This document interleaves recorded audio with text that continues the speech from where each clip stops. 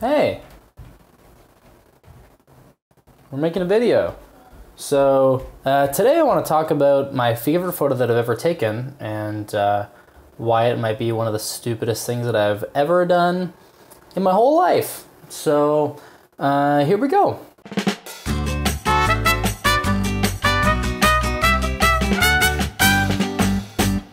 Okay, so the photo in question is this bad boy here. Aw, gross! So what we're looking at here is Blanchard Peak off of the summit of Alouette, which is where I hiked out of a little spot called Golden Ears Park here in BC. So as we can see here, the trail starts all the way down here at the Golden Ears campground area, and we hike up this section here and we go up the mountain. This hike veers off to another peak called Evans Peak, seen in the background of this shot. A couple of silly boys, me and my friend. And I had hiked this one in the summer. From it you can see our destination in this video. So that's Alouette Mountain in the back right there of this clip. Now it's at this junction where things got stupid. I got my snowshoes on for the fresh snowfall, and there is the tiniest remnants of a trail that I can make out in this shot here. I cannot stress how difficult it was as it got steeper with the snow. There are points where I was wading knee deep in powder, sometimes even up to my waist. I was so exhausted, and there were several points where I wanted to turn around. I genuinely wasn't sure if I could mentally get up the final steep push with the snow as it was. Plus the cloud cover kept changing and I couldn't make out any good views anymore, so I'm like, is this even worth it? But I pressed on and then I got to this spot. Now this is the top of the steepest section of the hike, and you can really see kind of how it drops off, but the snow does level out a lot and it was a lot easier to move around, and the clouds started to part, so we get this view here.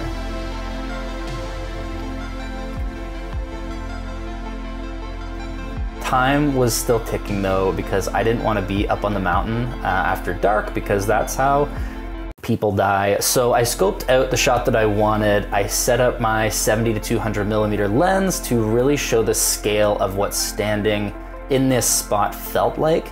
And I ran across the peak to stand in position, took a bunch of shots, and I was eventually left with this.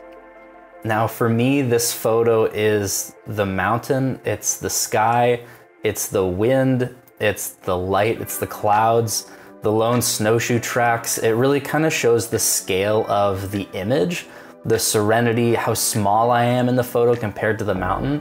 And to me, I really was able to capture the feeling of being in this spot on this day, and I think this image tells a bit of a story, and I love that.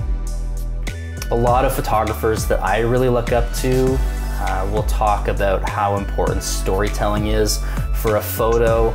You know, what is the photo trying to say?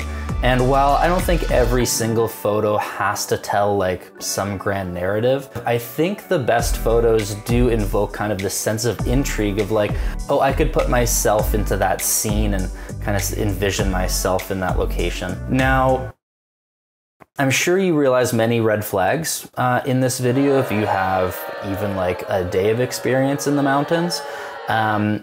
The reason why this was so stupid is because I was alone. Loser!